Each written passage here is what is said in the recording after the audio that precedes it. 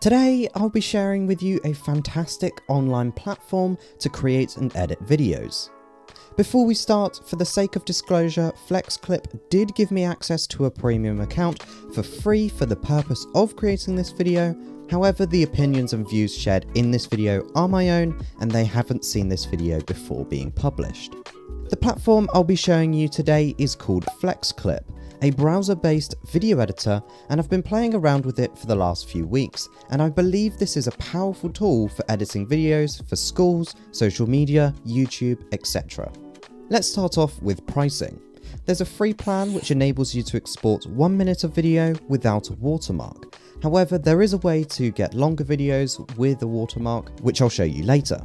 You're limited to 12 projects though, but you can always delete projects when you're done with them to counteract this.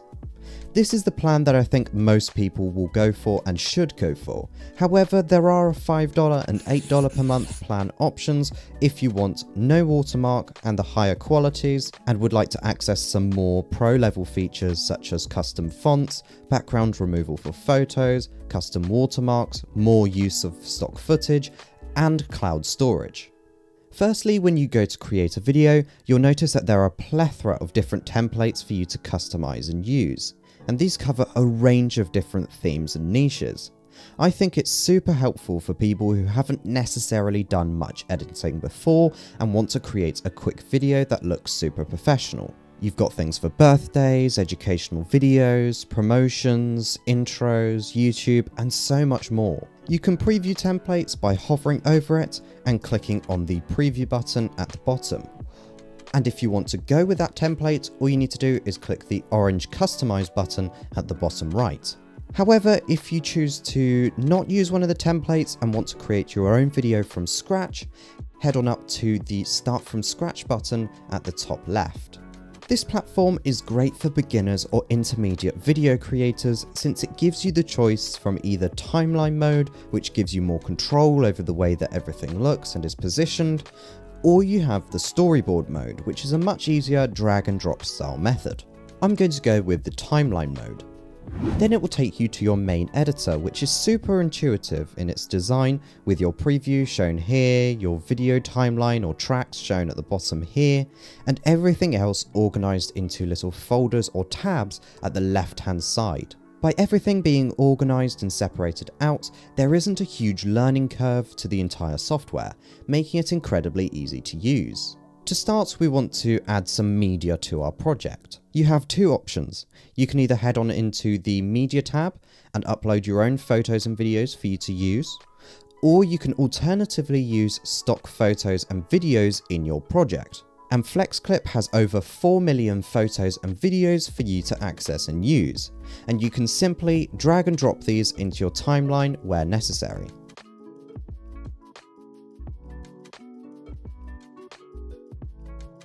Or if you want to have it as an overlay in your video, simply hover over it and click on the picture-in-picture icon at the bottom left, before you're able to adjust it with your filters and cropping, animations, etc. To adjust the length of clips, simply go to the edge of a clip and drag it to the point where you want it to end. And to adjust any overlays, all you want to do is double click into a clip and then do the same process. To split clips, simply head on up to the top of your timeline and click on the split clip icon over here. And then you're able to now cut out any mistakes that you make, etc. Next, to add transitions between clips, head on to the middle of the two clips you want to add a transition to and click on this transition square.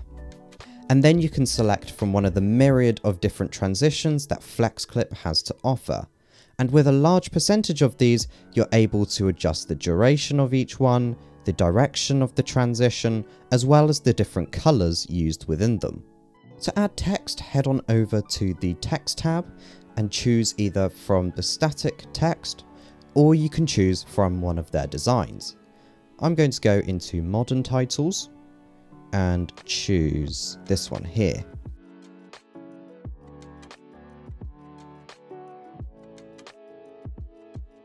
If you want to add any shapes or on-screen animations, for example a subscribe button, head on into the Elements tab over here or search for the thing that you need. To add it in, all you need to do is click on it, and then you're able to resize it to where you want it to go. Next, let's head on into the Overlays tab.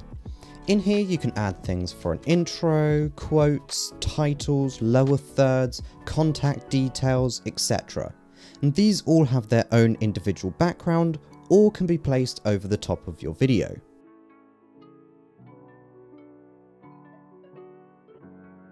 You can again customize the colors by clicking on a part and then changing the color from one of the preset colors, or you can add your own custom color. Next, you have the option to add music or voiceover to your videos. You can either do this by clicking on the Add Audio option at the bottom underneath all of your clips and uploading something from your computer or device, or you can go into the Music tab and search through all of the stock music that FlexClip has to offer, and you can search through this by mood as well as by genre. Overall, I think that the music choice is okay. I would personally recommend using a dedicated music platform like Pixabay Music, YouTube Audio Library, or another copyright-free music platform, since their music choice will be a lot more varied. I've linked a few examples that you can use and try out in the description box below. And once you're happy with your video, head on up to the export option at the top right, and you can either choose whether you export the video as a video or as a GIF file. Within the video settings, you're able to choose the quality and resolution of the video. On the free plan, you can only export videos at the lowest quality without a watermark, as long as your video is less than 1 minute.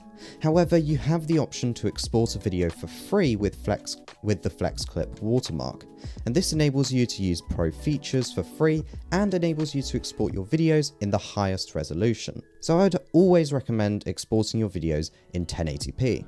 And then once you're ready, click the export button. However, if you're on the free plan, click on the export video with a watermark button, particularly as the watermark isn't that big. So that's a brief introduction to FlexClip, a brilliant free online video editing platform. I'll have a link for you to register in the description box below, and let me know in the comments if you'd like more tutorials on some of the features that I didn't necessarily manage to fully cover or go into detail with. So thank you all so much for watching, and I'll see you soon.